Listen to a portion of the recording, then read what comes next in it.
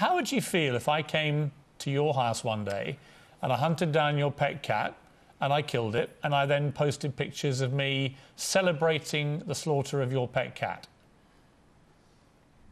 Well, I think that's a trick question. Yeah. Because that giraffe wasn't your pet. Is there nothing tricky about? Wasn't your there's pet. nothing tricky about that question, because well, I've noticed on her Facebook page there's a real weird situation where you have these pictures of these slaughtered animals, and then you have lots of cuddly pictures of this nice cat. So an animal's an animal, right?